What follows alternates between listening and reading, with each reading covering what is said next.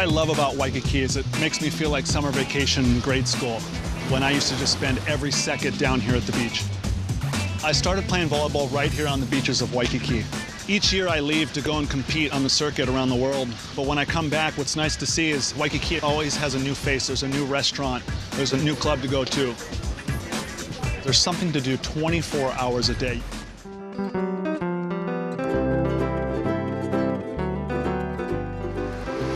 Hawaii is the birthplace of surfing.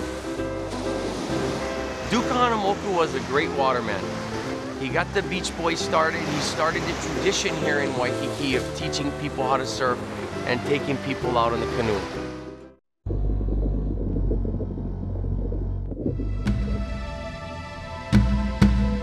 Its endemic creatures and indigenous people began to disappear. People who were stewards of these islands, skilled at adaptation, having evolved out of this magical aina, one of the most sophisticated societies in Polynesia, whose ancestors explored the entire Pacific centuries before Europeans ventured into the Atlantic Ocean. The ukulele was first set ashore on Hawaii in 1879 by Portuguese immigrants. Islanders were intrigued by this four-stringed musical mystery box. As the Portuguese strummed their wooden brahinas, the locals were captivated, adopted it, and renamed it for their own. Ukulele literally means jumping flea because of the way fingers jumped around the fretboard when played.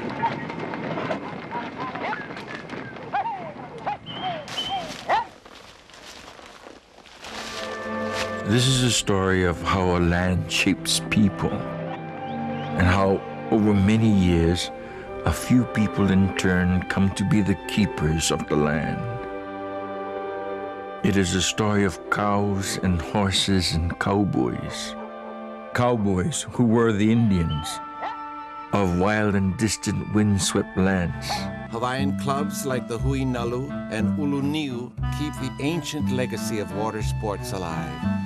When American writer Jack London arrives in 1908, he is stunned by Waikiki's majestic waves and writes The Royal Sport, a nationally published essay on the art of surfing. Why, they're a mile long, these bull-mouthed monsters, and they weigh 1,000 tons, and they charge into shore faster than a man can run. There's no doubt the landscape on the North Shore is absolutely spectacular. From historic landmarks like the Rainbow Bridge to the lush tropical flora and fauna of Waimea Valley, the North Shore serves as an inspiration to artists and musicians. Creativity thrives in our beautiful community.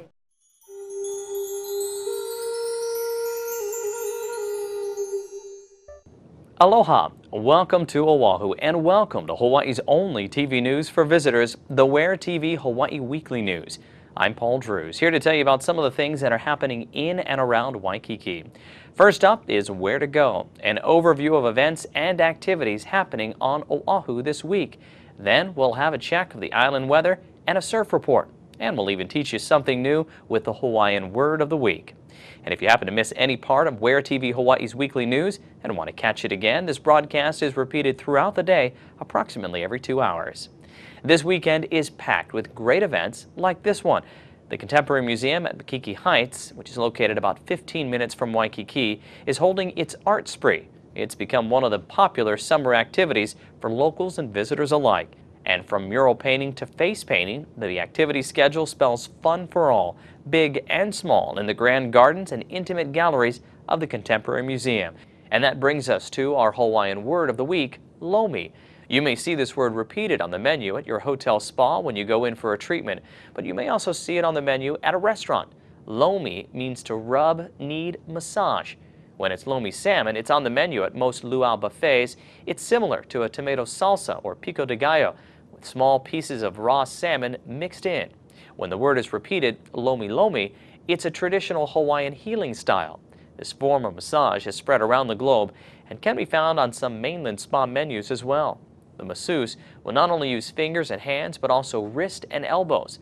There's something about getting a lomi lomi massage here on Oahu that's extra special. What a relaxing way to enjoy an authentic Hawaiian experience.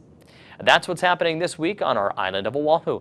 Of course, you can't take me with you when you're out and about, but there is a local tour guide with up-to-date information on where to go, what to eat, and what's in store for entertainment and other helpful tips. Look for the Where Oahu magazine in Waikiki kiosk. Thanks for tuning in to WhereTV Hawaii, the first TV network for visitors. Again, if you missed any part of the WhereTV Hawaii weekly news and want to catch it again, this broadcast is repeated throughout the day, every day, approximately every 2 hours. I'm Paul Drews. Aloha.